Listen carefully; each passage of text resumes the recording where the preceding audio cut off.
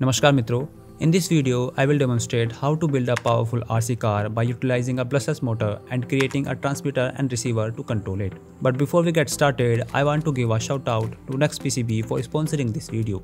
To build the transmitter and receiver, we will use the ESP Now protocol, which has a good range and can be extended by adding external antennas. We only need two ESP32s, one will act as a master and the other as a slave. Since we are using one-way communication, we can also refer to them as transmitter and receiver.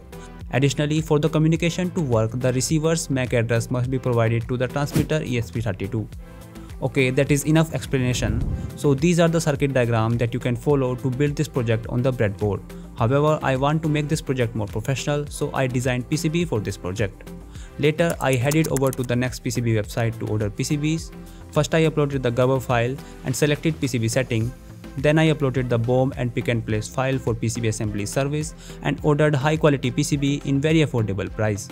By the way, Next PCB is the leading manufacturer of printed circuit board offering multi-layer PCB services and high quality PCB assembly services at affordable prices. They also develop a free Gerber viewer and DFM tool, which is an advanced PCB analysis software. So if you also want to make your project professional, then head over to the link in the description and order the PCBs, because Next PCB is providing $30 off for PCB order over $100 and free PCB assembly for 5 PCBs.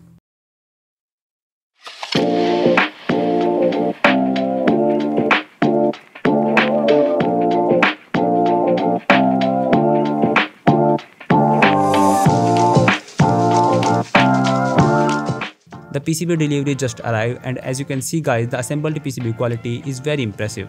Now let's solder some remaining components.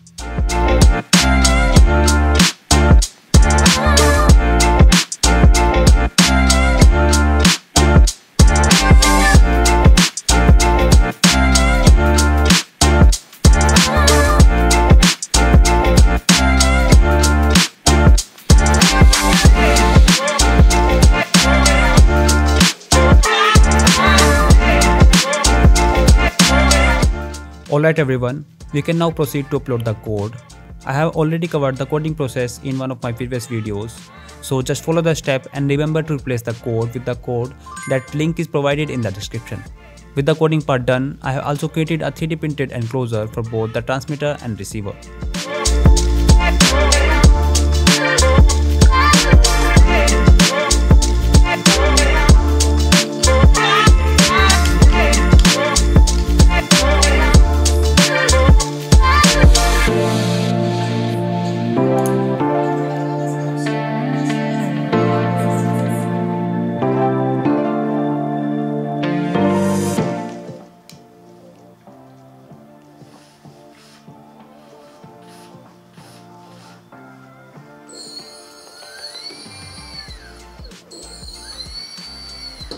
Great, our transmitter and receiver working as expected.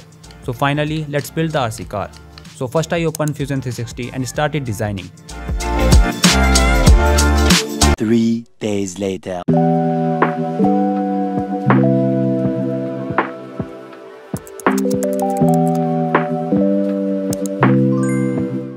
Three days later.